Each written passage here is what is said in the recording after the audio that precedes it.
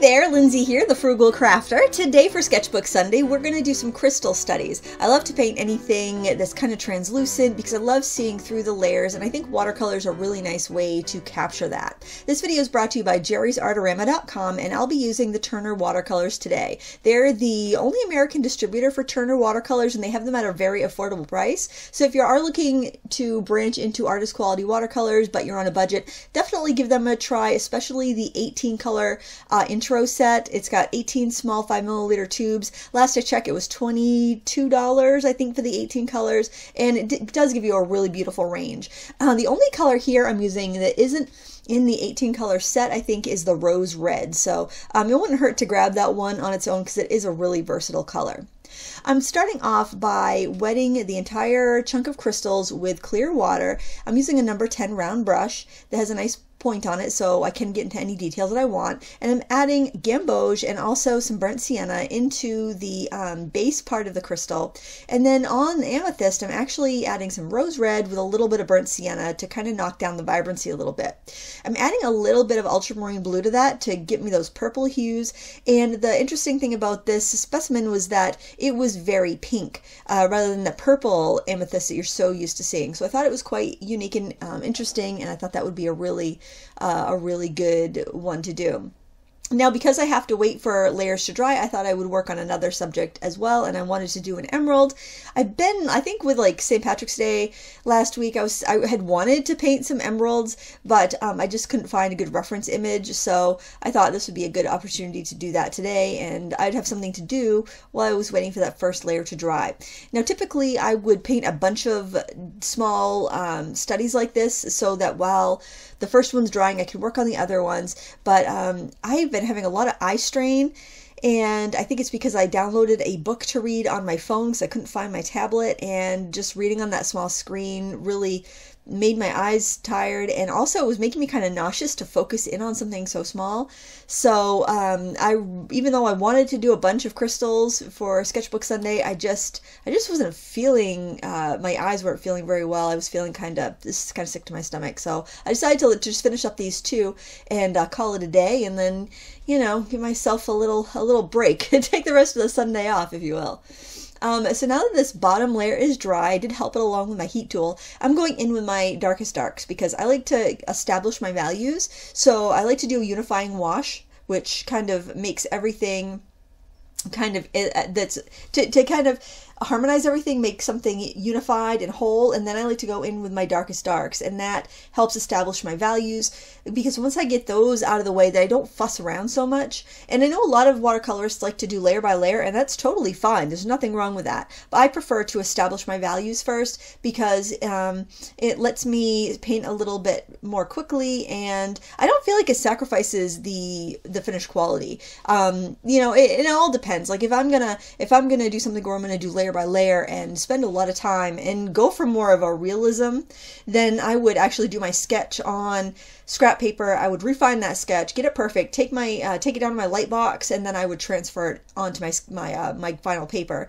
So I would have like a extremely accurate map of everything, and then I would go in layer by layer. But for sketchbook work, I'm often doing more of a direct painting, and this is just a nice quick way to get things direct and fairly accurate in a shorter amount of time. So if like you were painting out in the world, you're out like painting in a landscape, or you're out painting on location somewhere, you've got to be mindful of your light changing, and just you might be getting cold if you're outside painting in the winter or something like that, and time is of the essence. So this sketchbook work is also not only to refine my skills, it's also building my speed. So, you know, think about what your goals are when you're working in your sketchbook, and try to use techniques that will help you build those skills, whether it be speed, realism, what have you. Keep in mind that your goals do not have to be the same from sketchbook to sketchbook, or even from page to page within your sketchbook. So today's goal could be painting quickly. Tomorrow's goal could be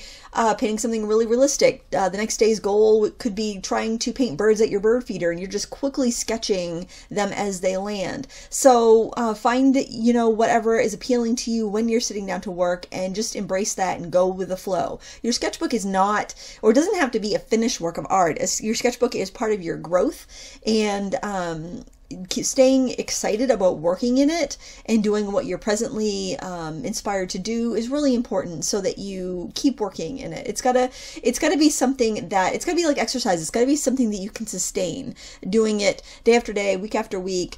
You don't want to make something that's going to be a chore and drudgery. You want to be able to have that playful aspect that's going to make you come back and keep working. I'm still layering up the transparent color. If you look at my two water buckets there, I know one has a wicked glare on it, sorry about that. The bigger jar is my dirty water. You can see that there, like, the paint is on the paper. I'm not like really losing much in the water, and even though the dirty water does have some sediment in it, it's still very transparent, so that shows you how transparent these colors are. If I was using gouache or a chalky watercolor, you definitely see chocolate milk there. It would not be clear like that. So I've had some people ask me if the Turner watercolors are transparent. I think they're very transparent. I think they're more transparent than the Lucas watercolors. I use those quite a bit, probably more often because they're convenient in the half pan sets that I have, because they're in a palette, and these I just have poured into half pans and full pans, and then I take them out of the palette and set them on like a metal tray to paint, so it's just a little less convenient. But as far as quality of the paint, personally, I prefer the Turner to the Lucas. It all depends on what you like. The Lucas line, I feel, has more of like a vintage vibe, so if I'm painting something that's like say a reproduction vintage or Victorian postcard, I would go for the Lucas, because the colors are going to feel more earthy and subtle like that, but the Turners I feel are much more bright. I've had some people compare the Turners to Holbein. I only have one small set of Holbein colors. And I haven't used them as much as I should, so I can't really make a direct comparison. The Holbein colors don't contain oxgall. I'm not sure if the Turners do. The Turners seem to flow pretty well, so I would think they probably have oxgall or a synthetic oxgall in there, but I can't say 100%. I'm not totally sure. But anyway, I'm just finishing off this by adding some opaque white pen, a Posca pen. You could use a gel pen as well. And then just glazing on a little bit more where I feel like I need a little bit more translucent color. And that's pretty much it. My eyes were pretty much beat by this time. I needed to rest them. But I did get that little sketchbook work in, and I'm happy for that. So there you can see it. It's still wet here because obviously I'm just picking it up and showing it to the camera. But it gives you a pretty good look. And then here you'll see a photo of it dry. Thanks for watching. If you want the paints I used, you can find them at our sponsor, jerrysartorama.com. Please give me a thumbs up before you go, and until next time, happy crafting.